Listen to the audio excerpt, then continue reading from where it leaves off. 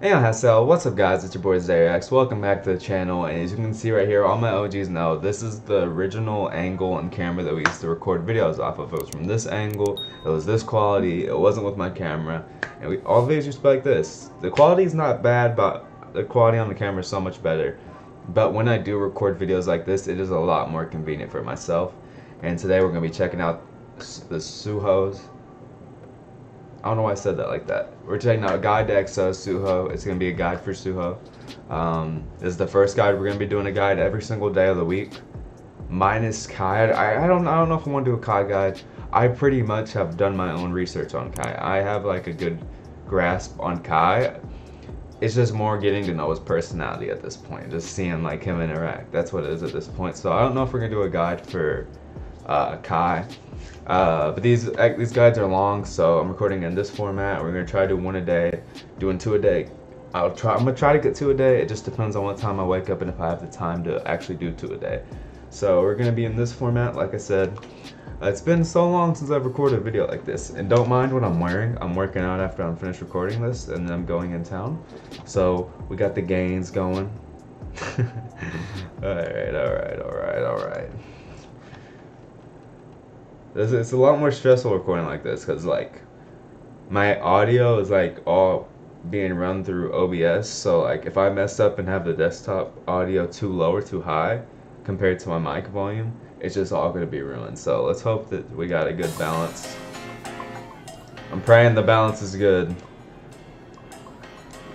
I hope it. If this video's audio is a little off, I'll make sure to have the next one. I can hear it perfectly fine, so I just pray the audio is correct whenever y'all watch it, because you know I want y'all to enjoy this too.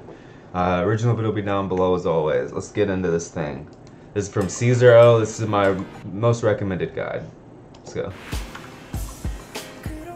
Okay. I've got since we done that last video, I've got SUHO down. Pretty much the only one I need to just get down is Sehun.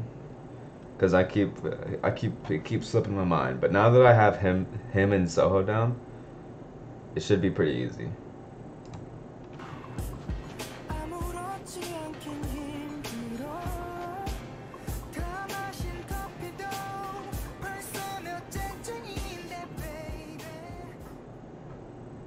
And also, can someone inform me?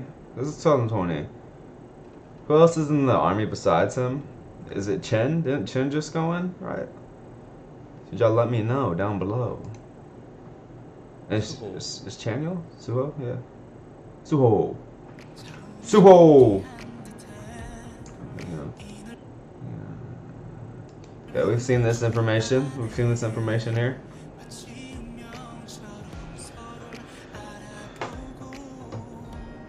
Later, lead vocalist. We have this information down as well. Savior.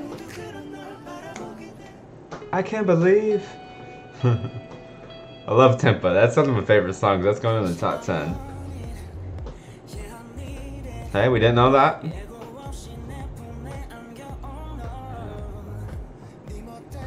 Six years. That's crazy. See, and I don't think when you're training, I don't think you get paid or anything. You're pretty much just working on your own will, and that's sort of crazy. That's like that's dedication right there for sure.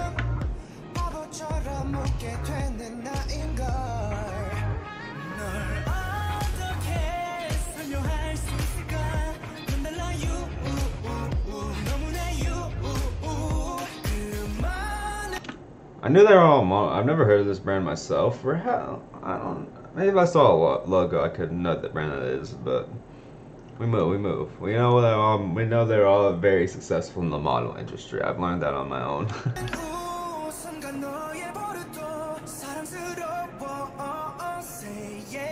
That's cool. Hey, if you're looking for a K-drama, go check out Sweet Home. One of my favorite actors, Song Kang, is in it, and it's amazing.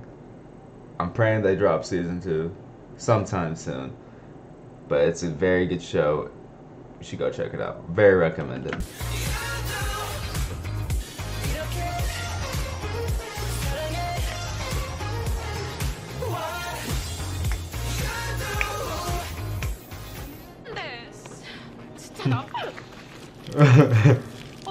미안해요. 어떻게 감독이 어떻게 옷 갈아입어요?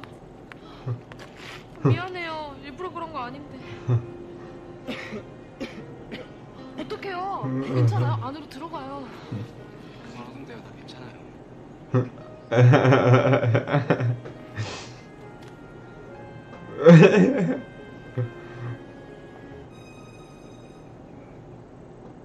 변치 마라 네 전보다 항상 그 눈빛으로 날 봐줘.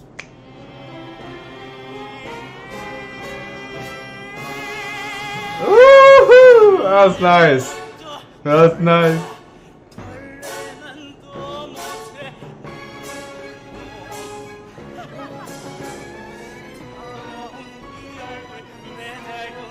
Bro, sometimes I don't know how actors can go. You know, okay, let me rephrase this because I know actors. You know, there's bloopers on that stuff, but like in this, like, I don't know musicals. I don't even know how they incorporate comedy. I can't really speak in it because I don't really know that much about musicals. But like, I just know acting. Like sometimes it'd be so hard just not to laugh. You know what I mean? I don't know. Let's go. Sorry, it can be a long video. I need to stop talking.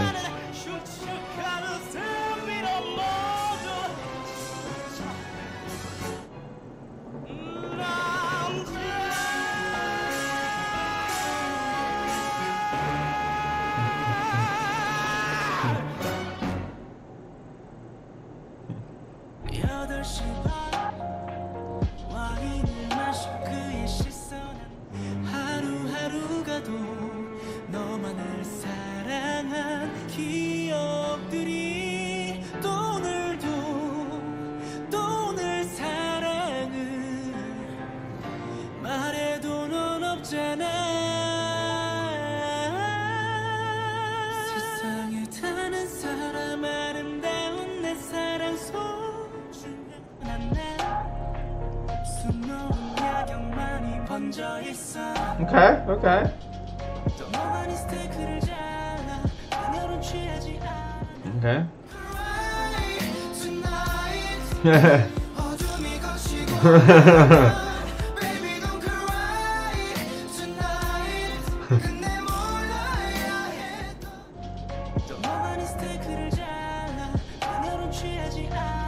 So, okay, I didn't even know that Seon was a Maknae. I sort of thought Kai was because he was the center. But I mean, I don't know. I don't know. I didn't know this though.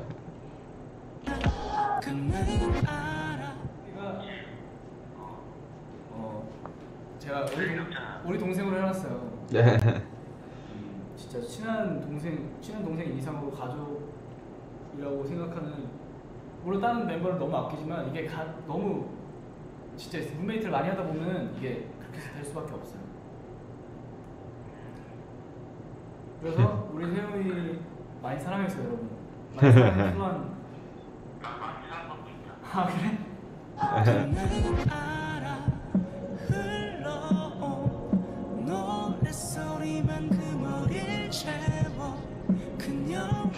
don't know. Okay. Only member I follow, I think right now is Kai on Instagram. I might follow Lay.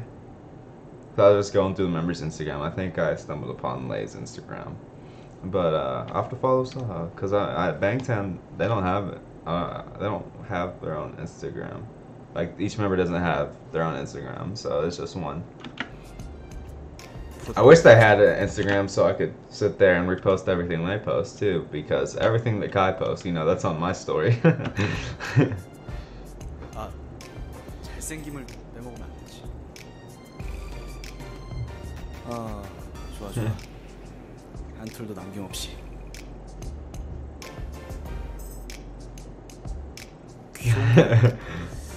귀여운 건 조금만. 어이쿠.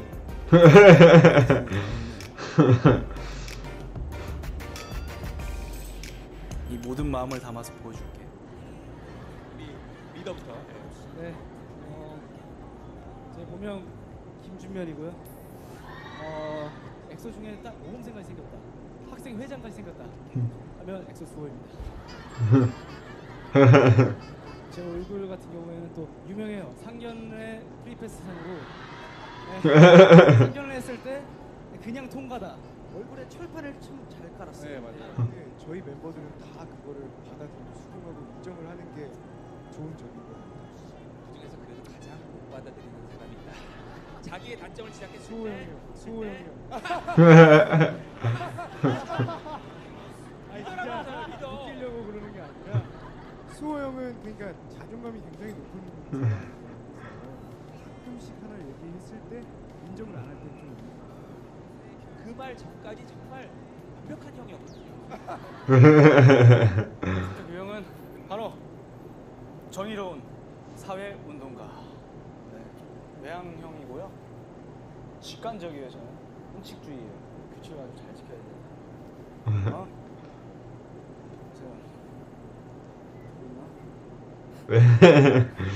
계획형이에요. 계획적으로 해야 돼요. 넘치는 카리스마로 조직을 이끄는 지도자이기도 하지만 이건 뭐 거의 뭐 소리인가?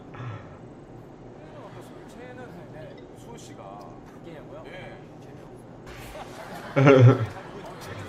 쟤는 지금 수호 저격수야. 아니 뭐 답이 0.5초도 안 걸려. 노력을 많이 하는. I can't wait till once I like know all the members really well and we get to watch funny comps because those I love those. I can't wait for that. That's always a good feeling whenever you start getting to the funny comps and you like know everyone and you know how they all are. That's whenever it starts hitting really good. 한숨 소리가 막 들리는 거예요. 최근에 형 또 뭐 때문에 그래요? 얘기를 하니까 너무 짜증이 난대요. 그래서 뭐가 그렇게 짜증이 나냐고 얘기해보라고 하니까 군대가 너무 안 웃는다고.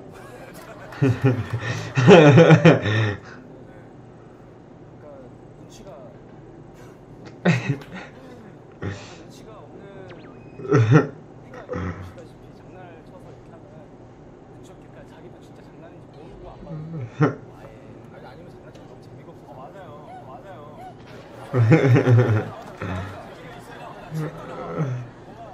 리액션이 이렇게 뭔가 원하고 던진 것 같은데 아침 누군가가 예상하고 이런 거 뻔한 진부한 이런 것들 나오면 That's tough. That's tough. 정말 안 맞아요. 아니 진짜 우는 거 아니에요? 수호 형 지금 우는 거 같은데. 오리발이랑 Also, did I have a show that sort of like run, like Bon Voyage, that type of show? I think I saw something that said something with EXO. Y'all let me know in the comments because we might have to check that out on the Patreon. 이 스노클링 장비랑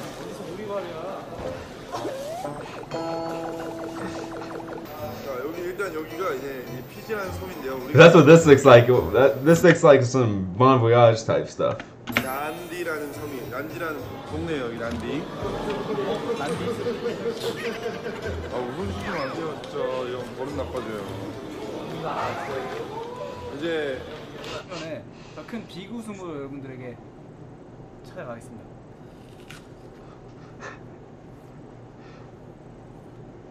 안 누르겠다.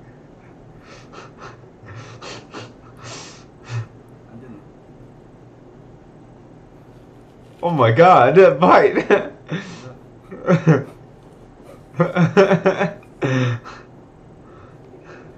편하게 하라고요? 저 지금 되게 편한데요. 되게 편한데요. 뭐 이렇게 하면 편한 건가? 뭐 이렇게 하면 편한 건가? 아니, 뭐 어떻게 더 편하게 해요? 이거 이렇게 하면 편한 건가? 위협하는 사람 누구예요? 위협. 어떻게 느껴요? 위협. 느끼게 해줘야지.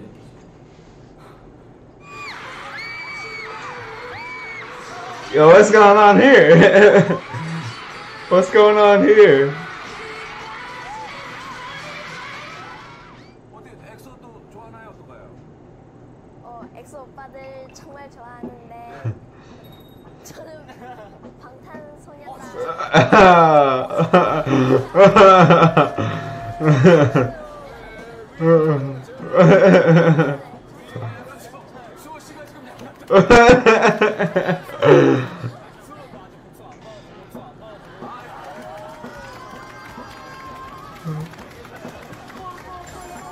뭐랄까 오늘은 되게 말을 너무 잘하셔서 별로 할 말이 없어요. 오빠가 머리가 좋아서. 네? 아 팩트만 또. 팩트만. 어떡하죠? 보기에 더하기 결과의 값에 어떤 특별한 규칙을 적용시키면 Oh, I have no clue what. 규칙이 됩니다. 같은 Is 규칙을 this 적용시킨다면 supposed to be math? I guess it's just math. I guess.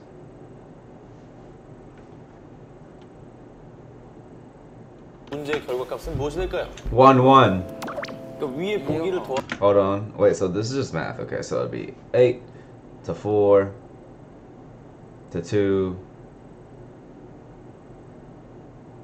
1, 1 to 4, 8. 1, 1 to 4, 8. I think. 더하면 297이 되는 거예요. Also, that's subtraction? 규칙. 네, No. 친구가 네. 벌써요? Is that R? Wait. Is that RM?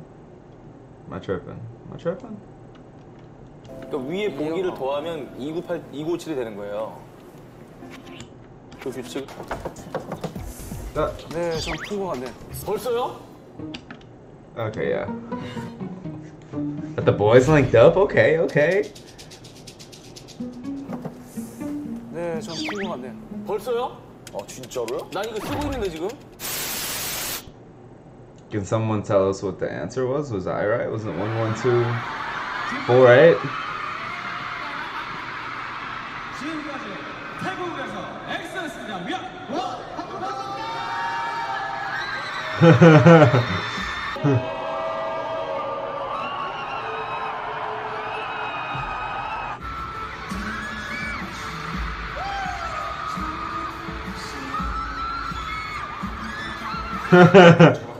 그래서 제가 했어요. 와. 근데 되게 유연해요. 생각보다 유연해요. 앞으로는 안 되는데 반대로는 잘 꺾여요.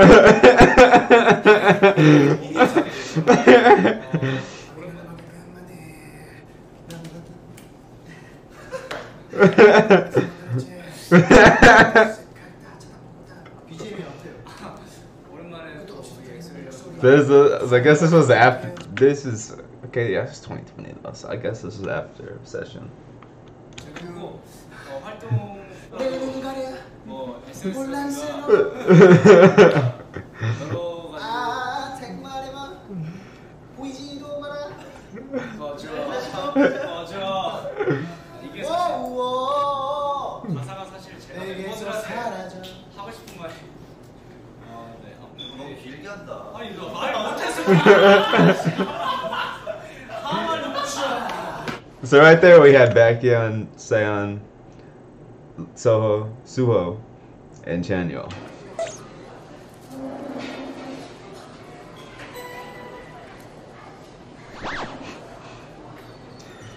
Guys, by the way, I saw this video. I'm gonna have to show it to y'all just some random day. And it was like I guess some military camp, and it was like the U.S. Marines and Korean Marines, or South Korean Marines. And they were like having a dance off, and it was so wholesome. I was just smiling watching it. I have to show y'all that. 나 선글라스 필요한데 이거. 야 사줘. 이걸 산다고? 6달러면 얼마야? 7,000원이야? 야, 오케이. 합리적인 소비를 위해서. 이거 산다고? 이거 빨간색이잖아. 오늘 쓸 거야 계속? 오늘 쓰고 다닐 거야. 쇼룸에서 쓰고 있어야 돼? 내일 뭐 한국 갈 때도 쓸게.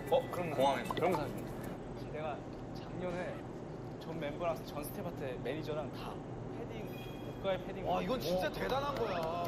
아니 수가 전체 패딩을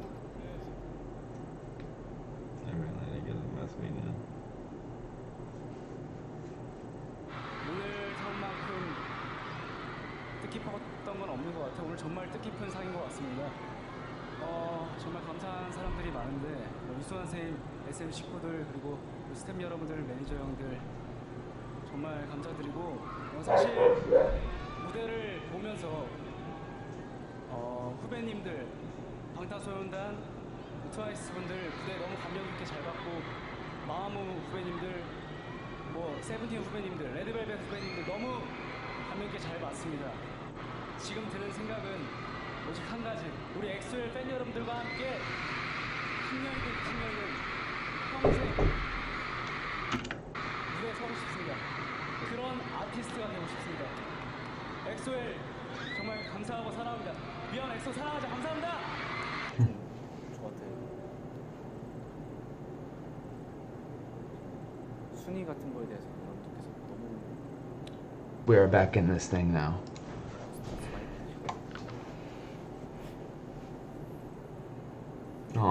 그냥 이제 오래오래 우리 엑소 여러분들이랑 우리 멤버들이랑 같이 함께 행복했으면 좋겠어요. 진짜 저 그때 12월 30일 말씀드렸던 것처럼 좀 뭐 I assume this might be whenever he's about to go into the military? Maybe? Will someone let me know right here? 있더라도 엑소에 한 명이더라도 저는 무대에 엑소 멤버들이랑 같이 설 거니까 즐기고 행복했으면 좋겠어요. 다 같이. 帮帮我，好，帮帮你，帮帮你，没问题。好，老师我就把它往后放，是不是 ？OK， 好 ，OK， 好，让他自己倒 ，OK。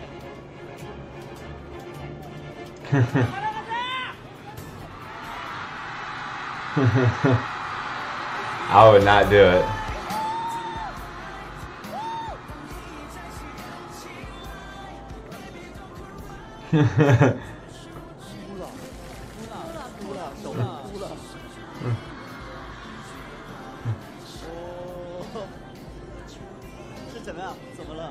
잠깐 울컥했던 게 혼자서 그런 게 아니고요. 멤버들이 아래서 같이 였잖아요. 제가 뛰어낼 때 엑소 사랑하자 이렇게 외쳤는데 뛰어내리고 멤버들이 저를 감싸 안고 있는 그 모습 봤을 때 너무 울컥. 사람들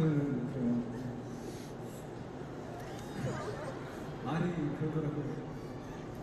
영원한 거 없다고. 근데 진짜 좀 믿어요.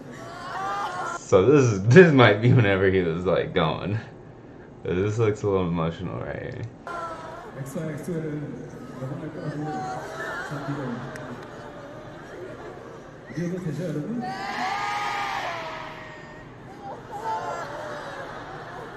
오래오래 영원히 사랑하자. 알았지?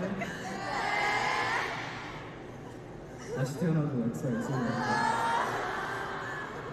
이 광활한 우주에 만나서 이렇게 만난 거. Aww, that's sad. 엄청난 인연이라고 생각해요.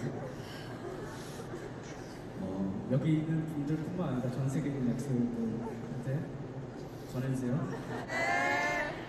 우리는 오래오래 함께할 거고 오래오래 사랑할 거야. 나는 수호는 진짜 좋은 리더예요. 진짜. 저희 멤버들이 다 우는 거 보면 알죠? 얼마나 좋은 리더 형이 됐는지. 저에게 있어서 최고의 리더라고 말해주고 싶습니다.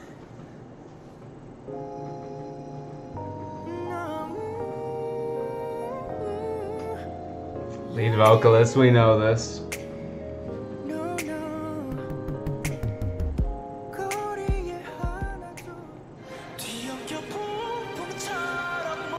See, I know y'all really wanted me to watch these last time, but I really, like, these are like the climaxes of the song.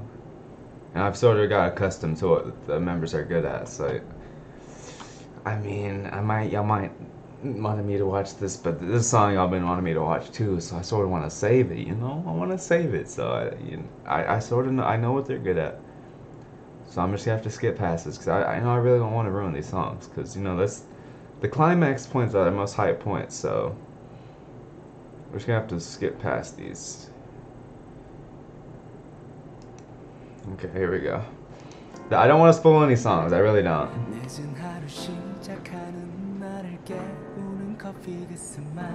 Okay, we did know that, we did know that.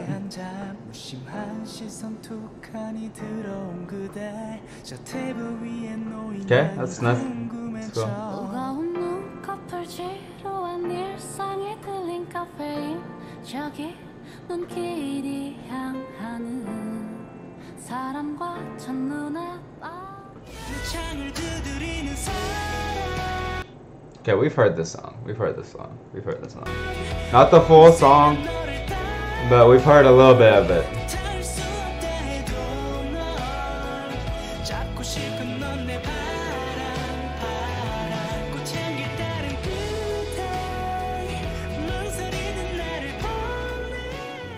So he's still in the military, isn't he? Right?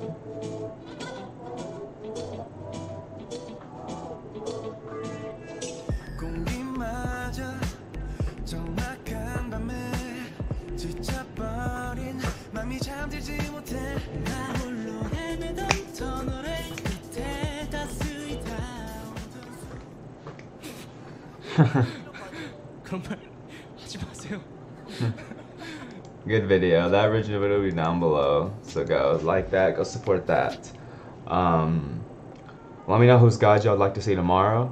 I'm thinking probably I'm feeling Baekhyun tomorrow. So let me know in the comments.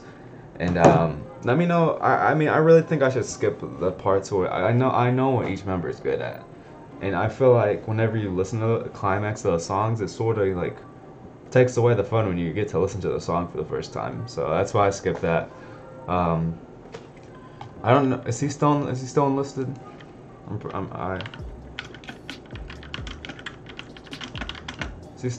Hold on. Okay, I don't. Well, let me know in the comments if he's still enlisted or not. He might be getting out soon. Maybe. I don't know. But let me know in the comments. Probably gonna do back-end guide tomorrow. I'll try to get 2 guides out a day, but it's gonna be really hard. So we're gonna for sure do at least 1 a day and then when we do songs, we're gonna check out the Eve and film by Kai. But I'm gonna try to get these guides done first, cause you know we want to know the members before we keep going into the EXO-L lifestyle. But Mid-10, thank you very much. Subscribe if you're new with post notifications on. Leave the video with a thumbs up. Follow me on all my socials. I love y'all guys. Stay safe. I'll see you next time. Peace.